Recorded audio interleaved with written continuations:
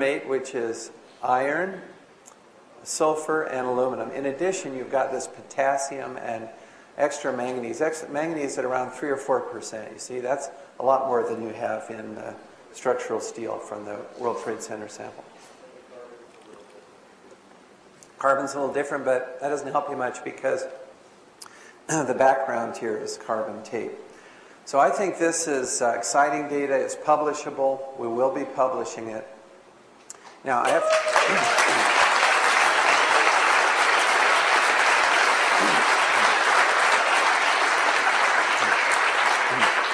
and as I told Alex on the radio show, I was very glad this was going to be at a university environment so I could feel free to talk about it. That's typically what we do as scientists.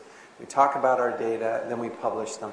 But we do that. We talk about them before we go to the media. See, so that's the way it is. And I learned that from, gosh, a couple times.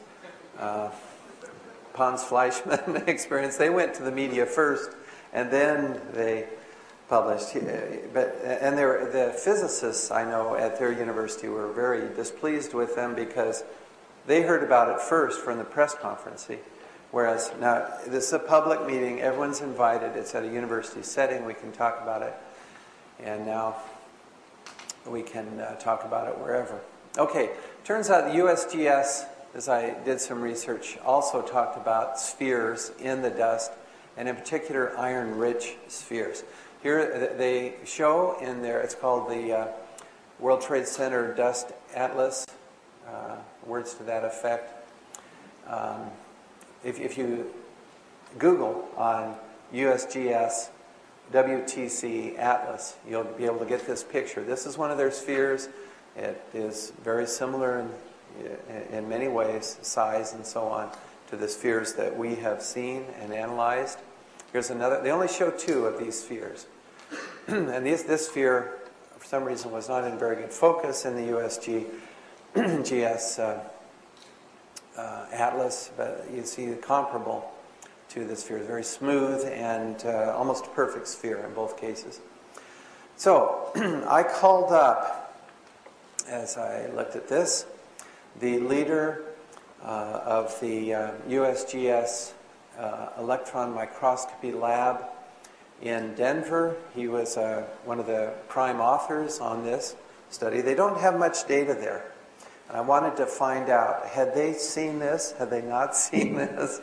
I mean, as a trying to be a responsible person, I thought, well, maybe they had seen this and they had a good reason for not talking about these spheres much. They do have 2 pictures. So I called up Dr. Meeker on the phone. I found him in his lab. He said, "Who are you?" And I said, "I'm Steven Jones." Didn't ring a bell with him. He said, "Who are you with?" Well, anyway, to make a long story short, I told him I was with S&J Scientific Company, which is true. That's my own little company, which I've had for about 15 years, and I'm the president of it, and that's still, so that's true. I'm the only employee, by the way, right now. I'm self-employed, if you... Okay, so anyway, that's true. It's all true, and he was willing to answer some questions. So I said, do you remember the iron-rich spheres that you observed in the World Trade Center dust? Oh, yes, he remembered that. Do you remember what was in that? I mean, did you do much analysis? Gosh, I can't remember, he said. And maybe he didn't. It's been about 2 years since the USGS report came out. By the way, Jim Gurley, I think this might be another request for FOIA, for example, to release their information. Because when you look inside, it's striking, isn't it, to see iron, aluminum, and sulfur in these quantities. And then potassium and manganese. I mean, you know, if you've had any chemistry, you think, wow, potassium permanganate, I mean, you know, it just looks like. Of course, maybe he's totally unfamiliar with thermite. I said, do you have any explanation for these iron-rich spheres? He said, well, maybe it's because at ground zero, they were cutting up the steel with the oxyacetylene torches, and those little steel spheres got into the...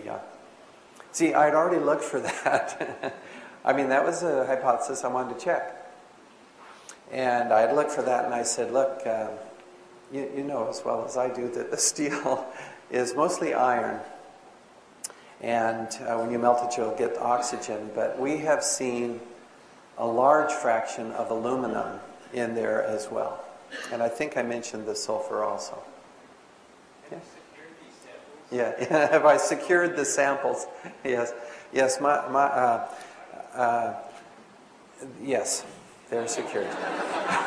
And furthermore, I have a sample of these microspheres. I gave them to another scientist. I didn't tell him where they came from. I asked him, would you analyze these for me, a blind test? He's willing to do that. He's an expert on X-EDS.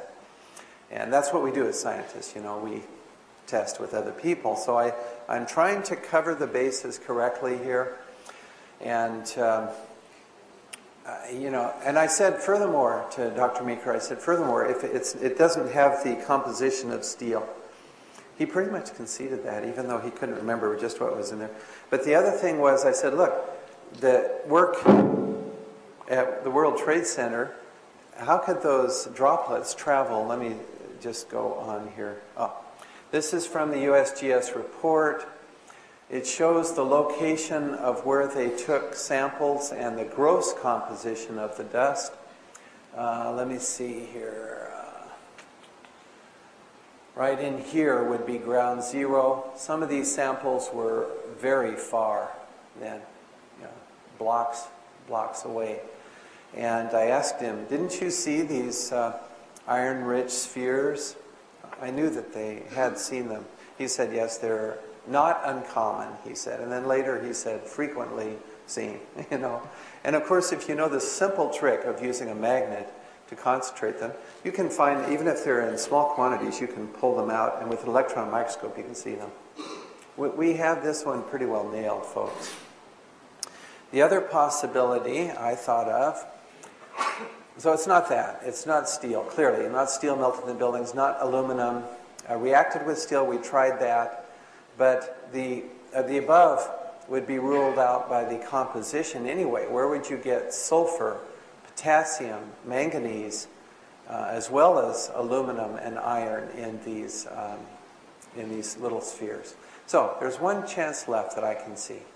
Thermate used during cleanup. We still have that argument. Spheres found too far away. You can be sure that they're called debunkers, the ones trying to annihilate any of our... But you see... Where are the debunkers? Yeah, I won't go into that, but I don't know if they're here tonight. But let me help you out, folks. This one is not going to work either because, first of all, thermate was not used. As if anyone seriously says, oh, it could be thermate used, then I'd say, well, do you have any documentation that it was used at ground zero? The second thing is we have done, look, when you hear these things, you think, I'll do an experiment. Will it travel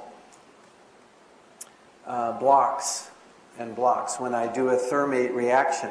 You know, I cut through a steel cup, the little drops, I could see these sparks flying out. Okay, how far did they travel?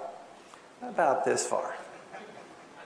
Now, we're talking about blocks and blocks. Furthermore, the apartment building is about a football field away, and it's on the 4th floor. And she was in there just as soon as she could, just a few days after the disaster, collecting the dust. Bless her heart.